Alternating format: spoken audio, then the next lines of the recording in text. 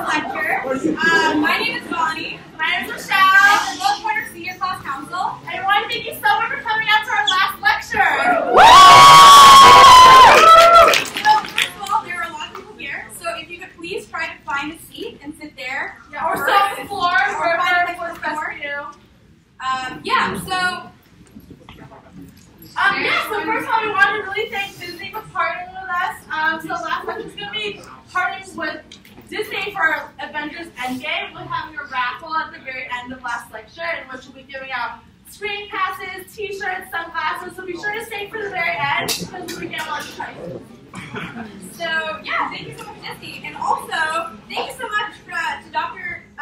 John DeNero for coming out tonight. I'm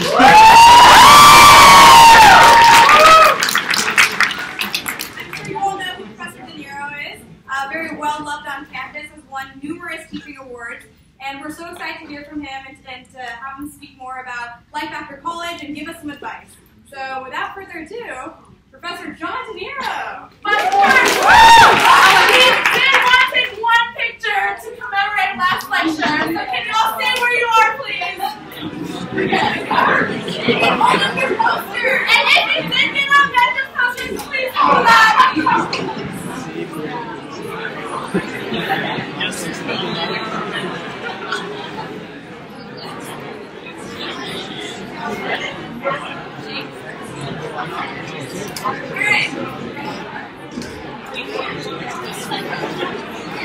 Alright, we're going to take a photo. Ready? 1, 2, 3. And without further ado, Professor John DeNero!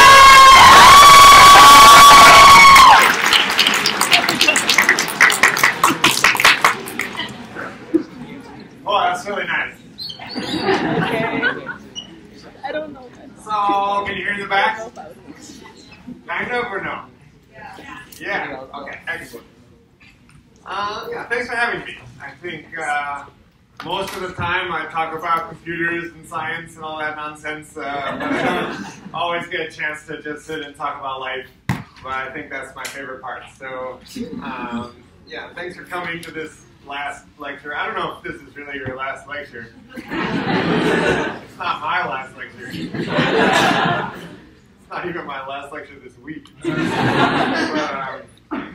But it's a fun time for us to get together and just talk about, I don't know, I'm not going to really tell you much about life that you don't already know, I guess, but it's important to think about these things once in a while. So, okay, so how many people here are graduating? Everybody. So, the first thing I want to say is that I'm really proud of this group.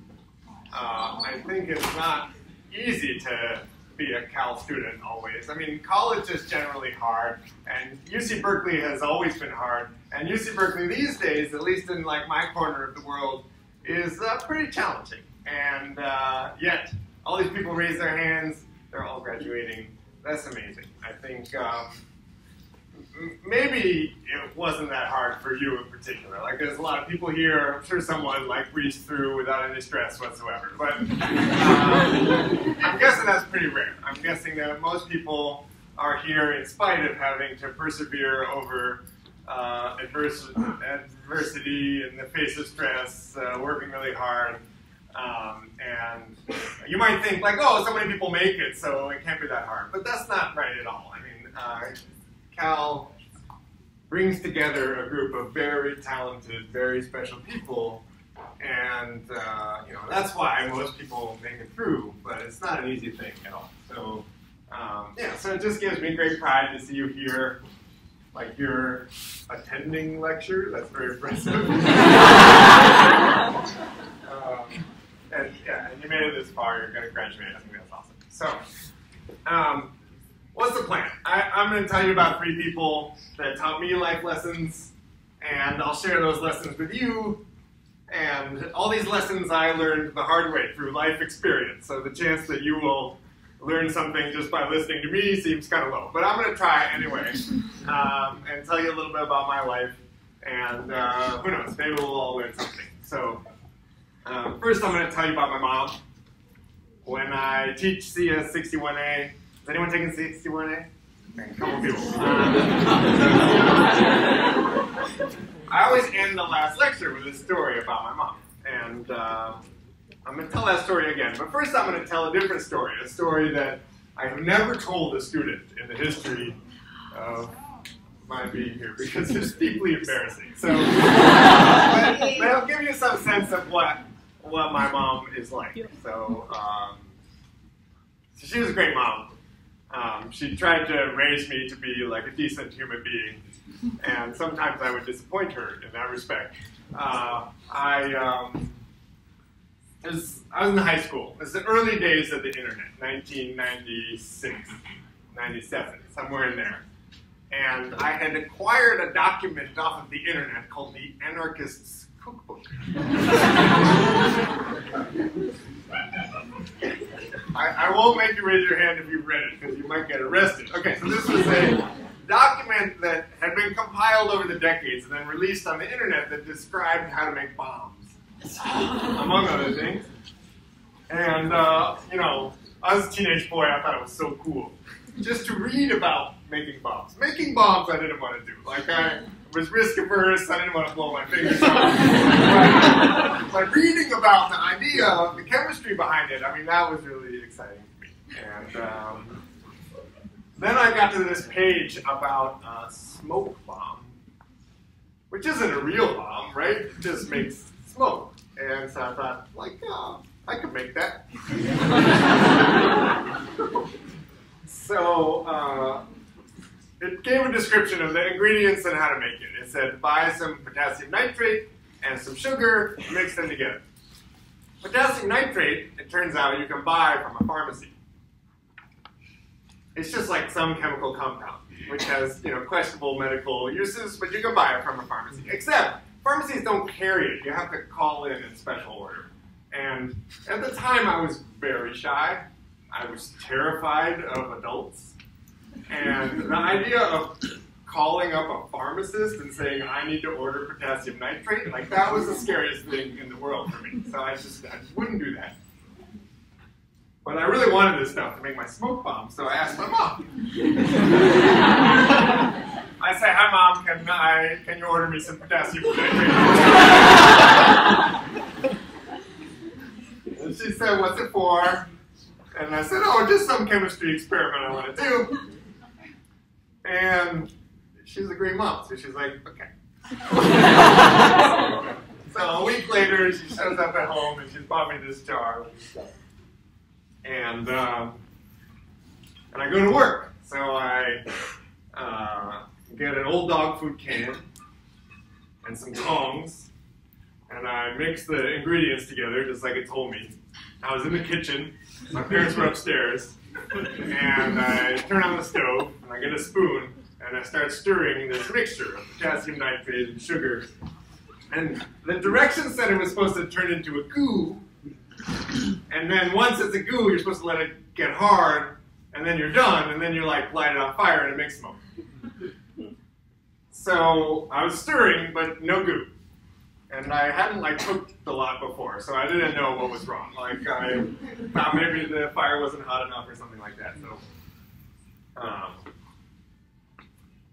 So I decided to take a spoonful of the mixture of these powders and put it directly over the flame.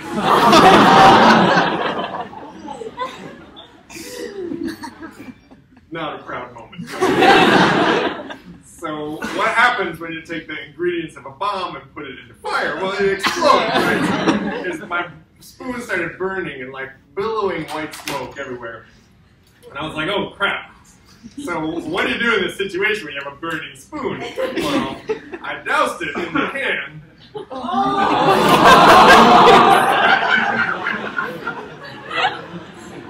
Which was full of smoke bomb ingredients.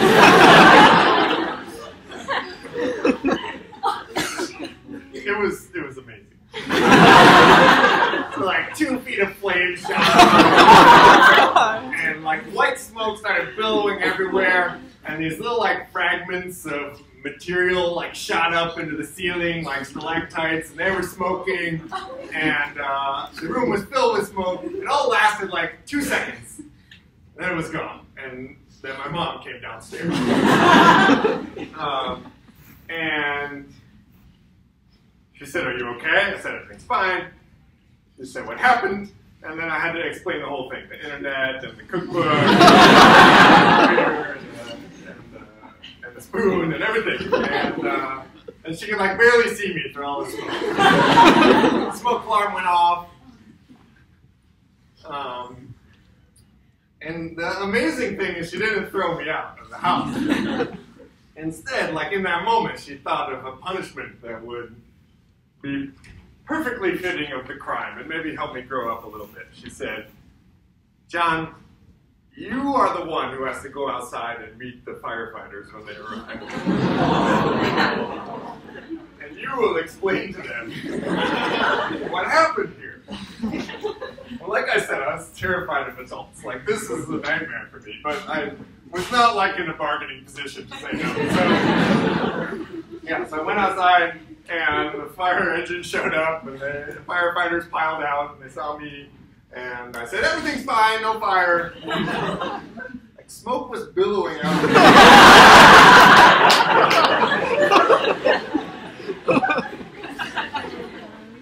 So I had to explain to them what I had done. And I was certain they were going to arrest me.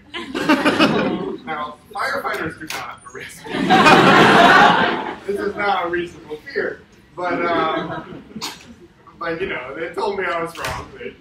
I don't know exactly what they said, but they made me feel like an idiot because I was an idiot. And, I guess that's why I'm telling you this story. One reason is to show you that, you know, your professors are idiots. That, you know, even people who find their way in the world and find something that they really like doing have done things in the past that maybe they're not proud of. But the second thing is, just to show you how cool my mom is. And the story I always tell at the end of 61A is not this story. It's a story about my wedding day so this is May 5th, 2007. I'm about to get married, got the whole tuxedo on, everything. And my mom pulls me aside before the ceremony, and she says, "John, I want to tell you something." And I thought it was going to be like, you know, be nice to your wife or something like that. But it wasn't. She said only 2 words. And I wonder if any of you remember them. Do they remember the 2 words she said? Probably not. She said, "Don't compare." And that really stuck with me. That phrase really kind of changed my life. To me, it meant that all of the things that I do in my life, whatever I accomplish, whatever I learn, whatever I know, whatever I'm able to do, are really about me. They're not about other people. And just because somebody else did more doesn't diminish what I've done. And just because somebody did less doesn't mean that I need to somehow set my expectations lower. Instead, let's just focus on like the absolute value of what I do in the world. And that was a hard thing to accept because I was young and I had gone through college, and even though I had been out for a little while, I was still used to that college mindset where everyone's being compared to everybody else all the time, right? There's like points everywhere and there's grades everywhere, and you know, you gotta apply to clubs you want to be in, and yeah, even applying to jobs out of school it seems like a lot of comparison. Like everyone's got the same degrees or different degrees, and it seems like you're being asked all the same interview questions. This is something that's going to change radically in your life. The idea that you can kind of just rank people based on common evaluations and tests. Like, that's over. Unless you're going to grad school, okay?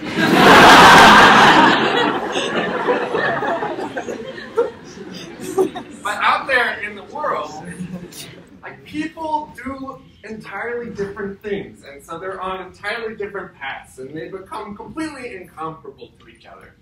And, yeah, this whole notion of kind of comparing people and who got, you know, what score on some test and standard deviations above the mean is gone. Instead, people are just out there trying to do useful stuff or get what they want or whatever motivations they have. And, of course, people still apply to stuff. but it's chaos out there. I mean, it's totally incompetent people get jobs that they shouldn't have.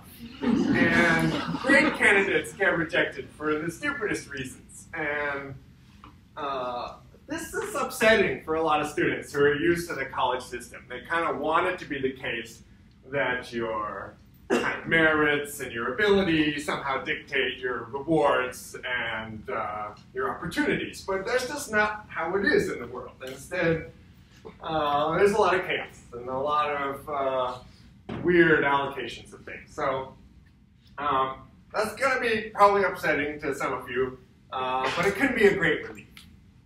And what do I mean by great relief? Well, if you embrace this notion of don't compare, then it's actually a gift that you can't really compare people out there in the world anyway. Like, you take two people, they've lived entirely different lives, you can't really tell who's successful and who's not successful anymore. I mean, you can look at their bank account, but probably both of them will have enough to get by. And they'll have such different desires that you can't really tell, like, who's got what they need and who doesn't. And instead, it's just a bunch of people off doing things that they care about. So that's like the world outside of college that you're about to experience. And I encourage you to, kind of enjoy it, because the inability to compare can be very liberating. Instead, you just focus on yourself, what you can do. And I mentioned that if you can't do anything, then you should learn to do something. But what you can do, and not worry about comparing yourself with anybody else, but instead just pick something you care about and go for it. Okay, so that's lesson 1. Lesson 1 is about chaos and what you will experience in the future. Lesson 2 is about dedication. So when I talk to alumni who have been out for more than 10 years, and they ask me, what do you do? I tell them, I'm the new Brian Harvey. And you're like, who? But to them, this is like, wow, that's cool. Any of you met Brian Harvey? Oh, you're a lucky folks. Okay, so this guy taught CS61A for 25 years.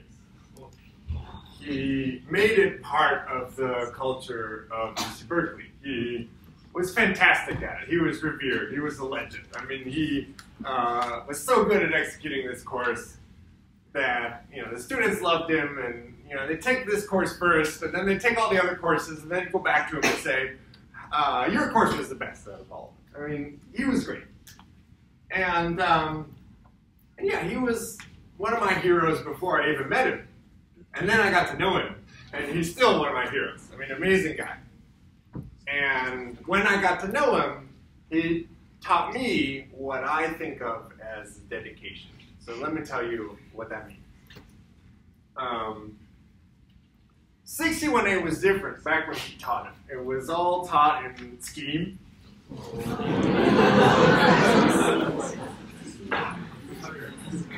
Week 1 to week 15, all scheme. And some students just loved it. And some students complained that it was like some irrelevant language that no one used in industry.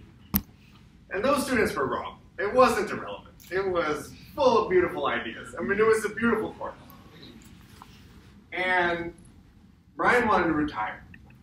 So he was looking for someone else to teach this course.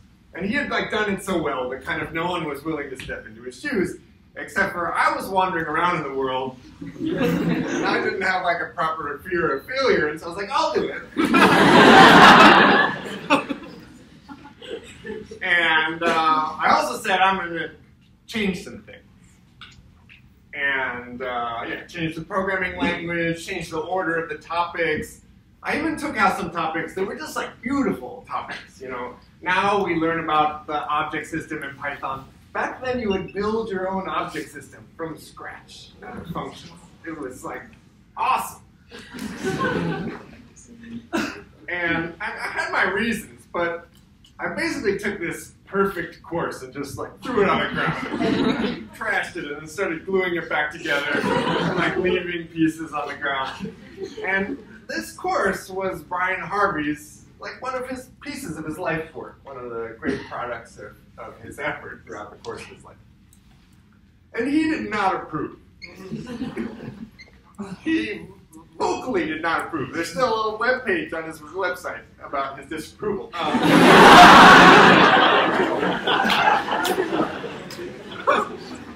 And he built an alternative course. He said, no, instead, 61A should be kind of frozen as it was in a self-paced course with videos of me, Brian, teaching it. And it doesn't even need an instructor. So in this view, like, I would not need to be there at all. And he built this self-paced course, like as an alternative to 61A. And so I think you get the idea.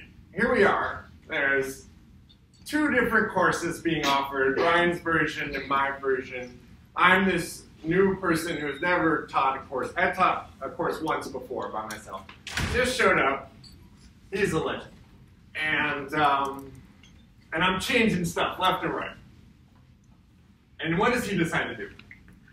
He offers to help me. In the end, he helped me more than any other professor. He would proofread my lecture notes. He would sit with me and tell me, students are going to get confused on this question, and here's the picture you need to draw to help them get set straight. He would tell me why I need to teach this thing before that thing. He would tell me, you know, how dare I remove this part of the course that's important, but when I did it, he would help me make sure that it didn't break anything downstream. And other people helped too. You know, Paul Hilfinger helped a lot, David Culler helped a lot, but it was really Brian who realized, like, he's the one who's in a reasonable position to mentor me through this process of changing a course, which is an institution in this university. And even though he didn't agree with what I was doing, he decided to help me anyway, and he was like massively helpful. So why do I call this dedication? Well, I think it was that Brian cared most of all about students, and especially Berkeley students. He saw this as happening, and he wasn't willing to kind of let me fail if that meant that some students would have learned. And so even though he had more motivation than anyone else to kind of just let me make a mess of things, his dedication to the group goal of making sure that CS education was good at Berkeley compelled him against his own like personal pride or desire to help me out. And it amazed me then, it amazes me to this day, and yeah, it taught me something about this notion of dedication, which is something that I hold in very high esteem. So, what does that have to do with you? Well, if you took 61A, then it was good because of Brian, or you hated it, and then it's my fault. Okay. But also, I think you should realize that a transition happens when you leave college. Or the point of college is for you to develop yourself, for you to learn. And so it's very focused on the individual. And out there in the world, the point is to get stuff done. And like when you're in college, everyone hates group projects. Because group projects, it's like how do you assign who did what and how well they did? And that's a hard problem in an environment where the whole point is individual assessment, right? But out there in the world, the point is not individual assessment. It's getting stuff done. Out there in the world, people love group projects because you can get things done with a group faster than you can get things done on your own. And it's not about how well each person did within the group. It's about whether the group succeeded. And in fact, I told you earlier that people aren't evaluated correctly anymore out there in the world. Well, oftentimes rewards and benefits and opportunities go to people who participated in a successful group. That's like what happens out there in the world. And even if that group is large and one person didn't do anything, like everyone does okay out there in the world's reward system. So I guess this is another transition you gotta look out for, is that the point of college is about you, the point of the world is about getting things done. That means lots of group work. That means an opportunity to be dedicated to a common goal that might occasionally conflict with your own personal interests. And if you're in one of those tough pickles where you're like, I'm part of this group and I want to get this group thing done, but it's not the way that I want it to be done, I don't agree with the details, well, maybe think of Brian and what I find his decision to like actually help me out was a very moral decision. I mean, the benefit that he gave was that the course was better, and now like 10,000 people have taken it since he contributed to that, and that's like a real benefit to the world. So that's dedication. Okay, last lesson. Purpose. I'm gonna talk about my kid. My son Ian just turned 3 years old. And have you been around a 3-year-old? Like, when I was your age, I had no idea. Like, can 3-year-olds talk? Can they walk? Now I know. 3-year-old can run, he can jump, he can climb, he can tell you all about things, he can ask all kinds of questions. And like some of the questions that he's starting to ask now are really hard to answer. I was hiking with him the other day and he said, why does the raccoon sleep all day and only come out at night?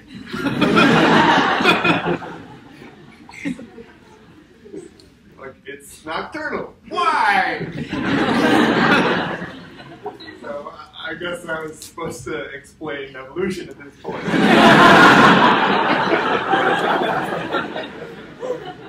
Which I did not do. I said they have big eyes so they can see at night. I was quite pleased with this answer.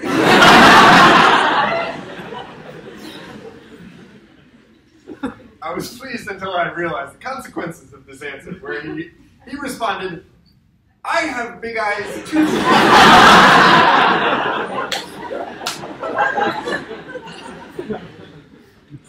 And for the last week, he's refused to go to bed. And he now like naps during the day so that he can stay up at night.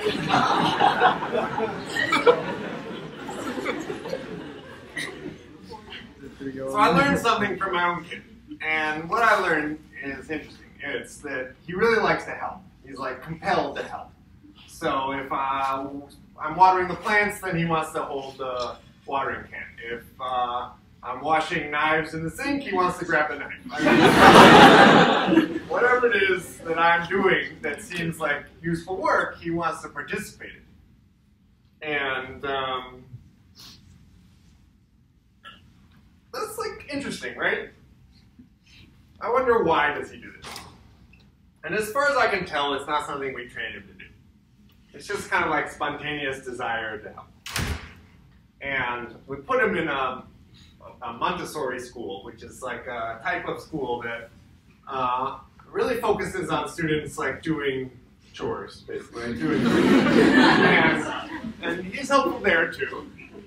And they have an expert, yeah, it's true, like we pay tuition so that our kid can be a janitor. He like sits in there and he does things and he waters plants and he sweeps the floor and stuff like that. But they have a good story for why a kid should do these chores, and it's that it helps improve concentration, like do work. Okay. It helps improve motor skills. Okay.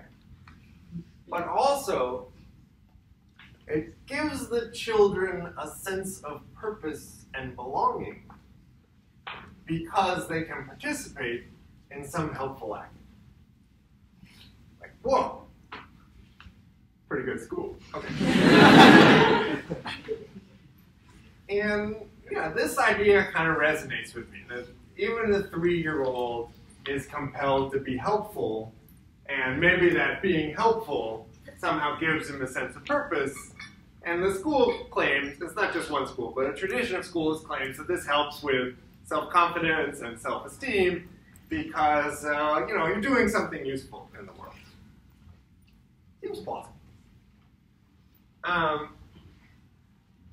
I guess one quirk is that this notion of like sense of purpose from helping others seems like it's missing from economic theory, at least as I learned it when I was an undergrad 20 years ago.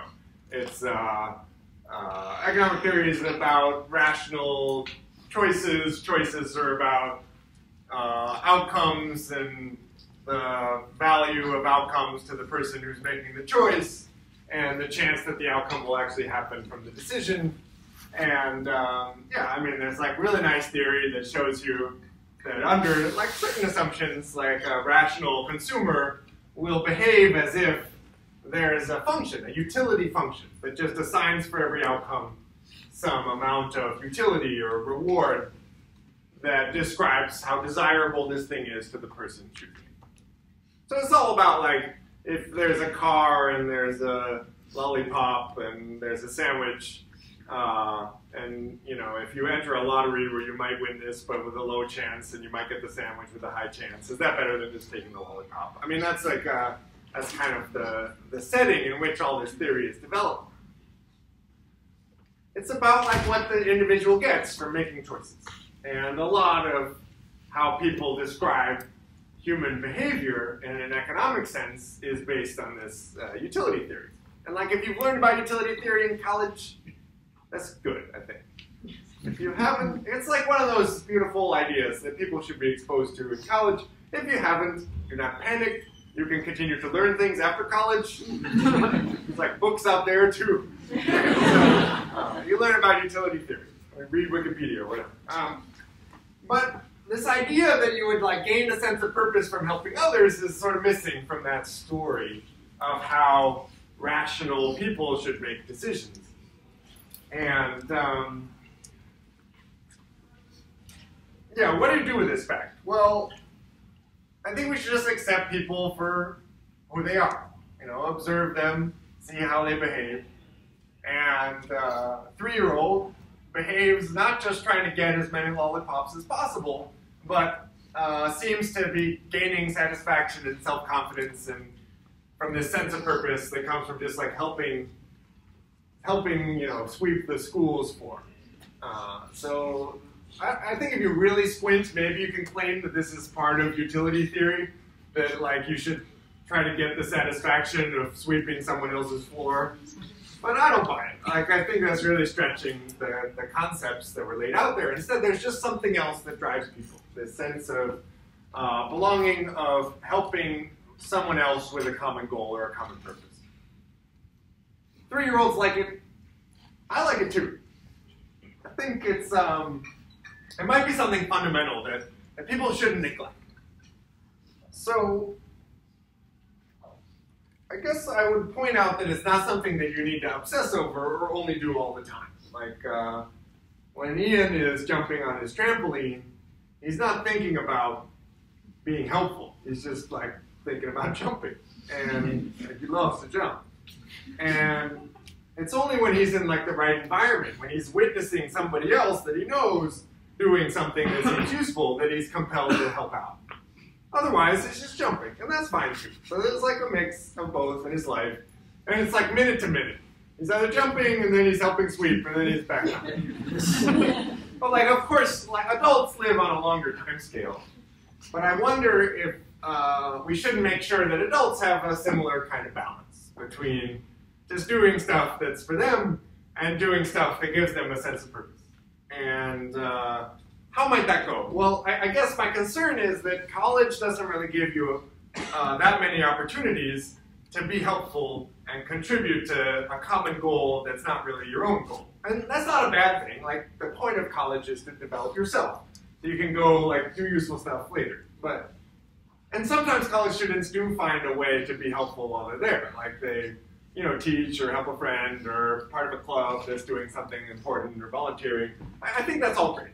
And if you don't do that, I think that's okay too, because the point of college is not to do stuff, it's to learn how to do stuff. But it's also not as okay in the sense, and this is not like me judging you for not being helpful, this is a concern for your well-being, that if you don't have enough exposure to opportunities to be helpful, to contribute to a common goal inside of a community, then maybe you lose that chance to have a sense of purpose and belonging that comes from doing that helpful thing.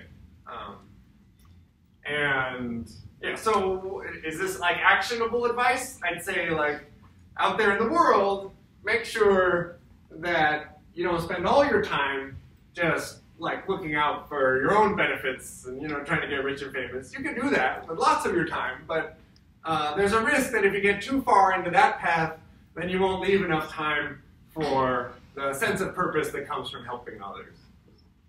And perhaps more importantly, I don't think you should be shy about asking other people for help. Like, talk about what you care about. Talk about what you're interested in and tell others. And say, hey, you can help me out if you want. Now, like, it is imposing if you expect them to help you out for free right now, right? But if you just ask, if you just tell people what you're up to and offer to let them help you out, that's not a bad thing at all. That might actually be giving others that you care about an opportunity to have this fulfilling sense of doing something useful for others. So try that. See how it goes. Okay, I've talked a lot. I think I'm going to wrap up, but let's see. Today's my birthday.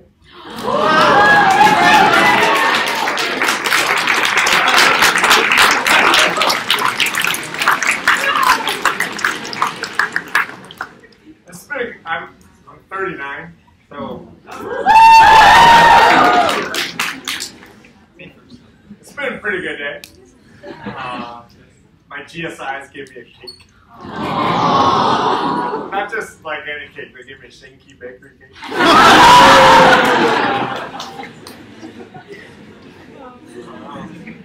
And Ian, the kid, he likes birthdays. He's sung happy birthday to me about 12 times.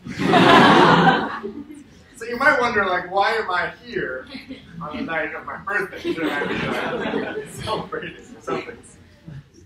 I gotta tell you, I get a lot of satisfaction out of this idea that I could help you just make a little bit of sense out of the chaos in the world and think about this idea of dedication and, yeah, maybe find room in your life for a shared sense of purpose and helping out. Because if that makes a difference in your life, then I've done something useful with mine. So yeah, so that's kind of why I teach at Cal, is for moments like these. So I really do appreciate that you shared it with me.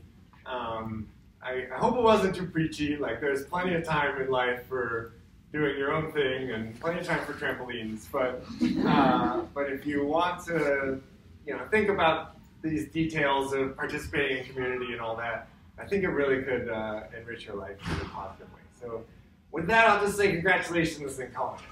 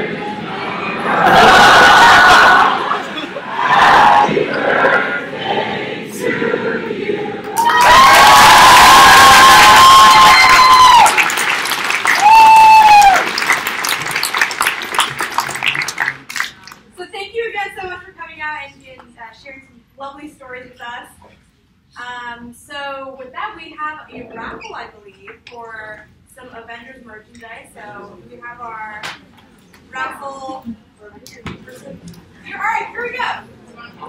Sure. Before you guys leave, just remember we do have other senior week events tomorrow and Friday. Tomorrow is the bar crawl starting at 7 p.m. Just remember to get there.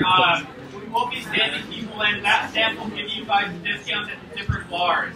So just make sure to get that tip and yeah.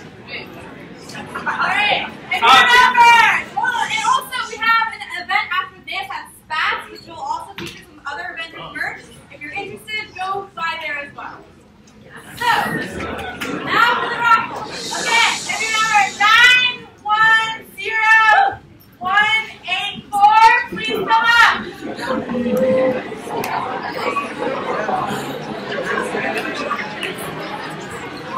I think I can end the video now, right? What? I can probably end this now.